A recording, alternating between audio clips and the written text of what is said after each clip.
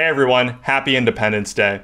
As we celebrate the birth of our nation and our founding fathers, I wanted to share with you my favorite speech given on 4th of July. This is President Trump in 2020 at Mount Rushmore, giving perhaps the most patriotic speech I've ever heard from him. Thank you for watching Inverted World. Love you all, and God bless America.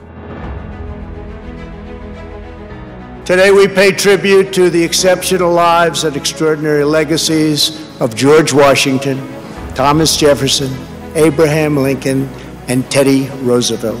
This monument will never be desecrated. These heroes will never be defaced.